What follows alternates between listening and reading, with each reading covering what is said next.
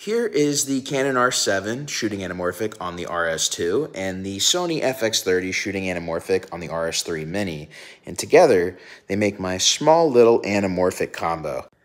Now I'm working on a video for each camera individually here with the Sirui Anamorphic 35mm. It's actually the same on both cameras. So if you have any questions, make sure to put them in the comments and I'll get to them as I'm making each review video on these. It's going to be really cool to pit them against each other as they're both crop sensor, using the same lens, and similar gimbal setups. We're also going to go over some things DJI should add to this RS3 Mini because as you can see, I've actually got a follow focus on here and it's being powered by the gimbal itself. So more to come soon, so stay tuned.